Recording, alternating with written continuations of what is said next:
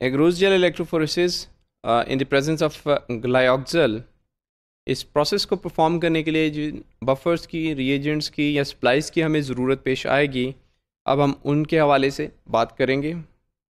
चूँकि हमने हमारे पास जो सैंपल है that contains RNA, so we have to make it sure that all the buffers, all the reagents which we are going to use should be RNase free. तो इसके लिए सबसे easiest way और the important note जिसे कहते हैं ज़रूरी note यही है कि जब भी RNA से रिलेटेड कोई भी बफर तैयार किया जाए या कोई भी reagent तैयार किया जाए वो DEPC treated water के साथ तैयार किया जाए। सबसे पहले इलेक्ट्रोफोरेसिस बफर की हमें ज़रूरत पेश आएगी। We are going to make 10x BPTE electrophoresis buffer. अगर इस स्लाइड में देखें हमारे पास एक रेसिपी है, एक मोलर कंसनट्रेशन के बारे में कुछ डिटेल्स है।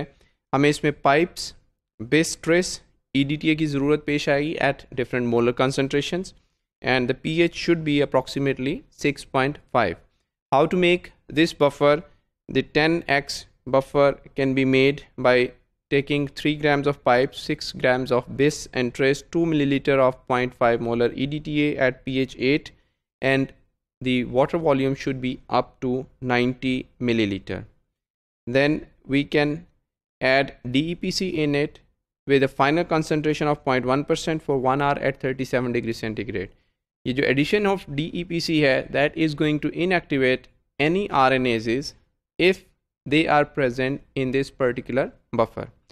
And if we want to make larger volumes, so the amounts of these salts can be adjusted accordingly.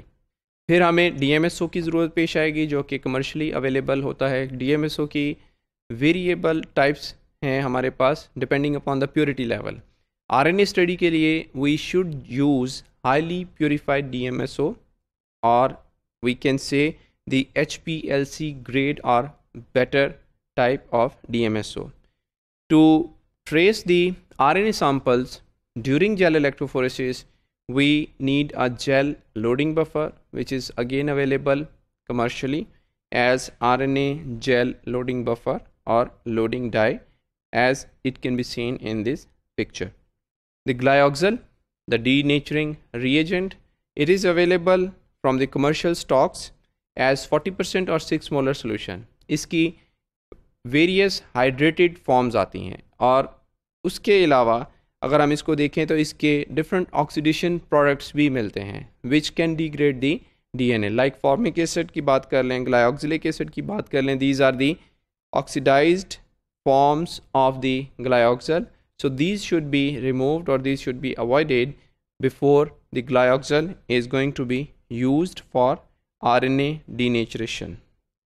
Glyoxal reaction mixture बनाने के लिए we need DMSO, the HPLC grade, deionized glyoxal, BTE electrophoresis buffer जो हमने start पे जिसके बारे में बात की, then we need the glycerol and ethidium bromide. Glycerol से हम जानते हैं viscosity of the solution is going to be changed and it will help the RNA sample to settle in the well of the gel during electrophoresis.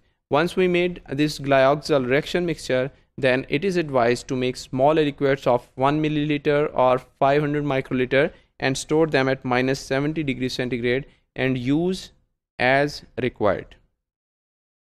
Then comes the types of gels.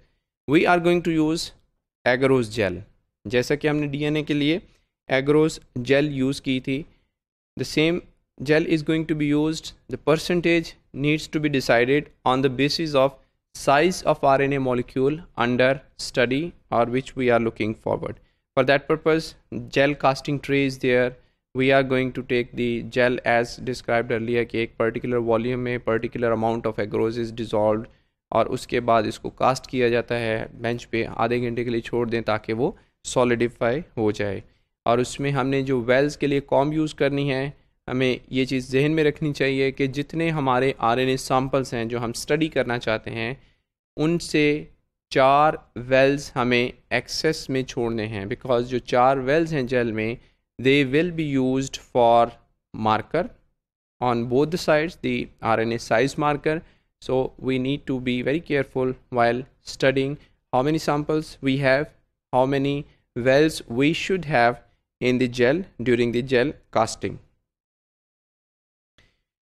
Percentage 1.5% gel is normally used, but the percentage can be changed if the size of RNA is larger. We can use 1 or 1.2% gel. RNA sample, whether this is total RNA or this is poly-A-RNA, we can use them in a volume of 1 to 2 microliter, and the concentration should be 10 microgram. The equivalent amount of RNA samples to analyze are removed from the storage and are processed. इसमें एक चीज़ का ख्याल रखना है कि अगर हमारी RNA की कंसंट्रेशन बहुत ज़्यादा होती है, 10 माइक्रोग्राम से ज़्यादा होती है, या फिर हमारे RNA सैम्पल्स में SDS या सॉल्ट आइंस प्रेजेंट होते हैं, तो वो हमें जेल इलेक्ट्रोफोरेसिस में एक स्ट्रीक अपीयरेंस दे सकते हैं. Size marker as required. We can use the size marker depending upon what is the size of our required the RNA molecule to study. Then special equipment में horizontal gel electrophoresis chamber is used, ruler transparent if required. If you want to measure the distance traveled by a particular RNA band, then water bath is going to be required, which is preset at 55 degrees centigrade for some incubation steps.